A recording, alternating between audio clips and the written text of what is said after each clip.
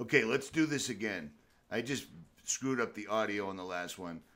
I just interviewed MIT graduate MD Dr. Andrew Kaufman on this COVID disease outbreak. So listen to this. It's only a minute or two, but I want you to hear what I asked him right off the bat. Right off the bat. Forget, right off the bat. I've been telling people that according to peer-reviewed paperwork from the medical community that go back all the way to Louis Pasteur, I believe, a virus has never actually been proven to kill anyone. Is that correct in your medical opinion? Well, I would take that a step further. A virus has never been proven to exist that causes disease. So if it doesn't exist, it certainly cannot kill anyone. Okay, now there's that. I already knew that, but I just wanted to have you reiterate it as simply as possible. The second one is, if everything you just said and everything the scientific and medical community know is true, then how could this thing be transported through the air? Well, I don't believe that it can be. Because, I mean, dude, have you seen how the social distancing is? I've got people that are, their work will fire them if they are more than 6 feet close to each other. They have to maintain 6 feet apart. This is insanity on steroids. Yes, absolutely. And there's people going beyond that, having checkpoints and monitoring people's vital signs and all kinds of stuff. Okay, so there's that. That is from an MIT educated MD, a doctor. Okay? And then this comes out in Bloomberg that 99% of those who died from virus had other illnesses. Because the other day it was only a couple of people died, and then magically it increased to 6,000, which is just ludicrous, but this is what they're doing, okay?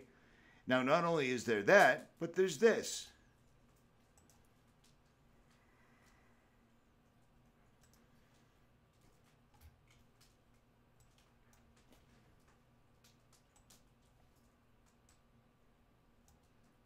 Again, gov.uk, according to the United Kingdom's government, as of the 19th of March 2020, COVID-19 is no longer considered a high consequence infectious disease in the UK.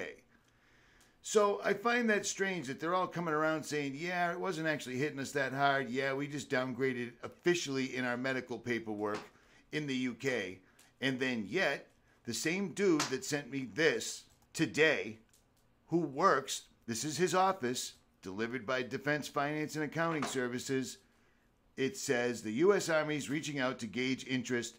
Basically, the Army wants people that were retired, non-commissioned soldiers, people that have been kicking doors down door to door in Iraq for the last 13 years, etc.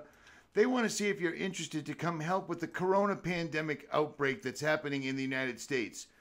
Even though out of all the people I've talked to and met, nobody knows anyone that's died of this for real. Lots of people have claims and shit, but it's all coming out to be complete and total bullshit. Well, this same person just sent me video of this from California.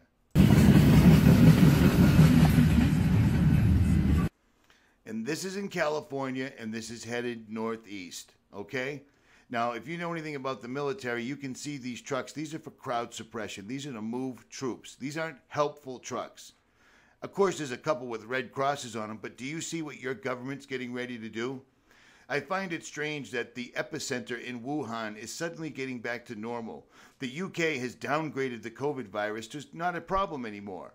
Italy's going, yeah, maybe we lied. We picked up a bunch of people from hospices and from old age homes and claimed it was COVID because we were told to by a higher power, just like the other doctor in the radio show explained. But in America, they've got a job to do.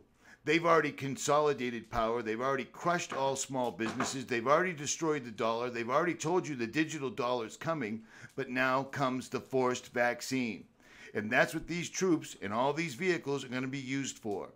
By April 1st, this will be in full effect. You mark my words.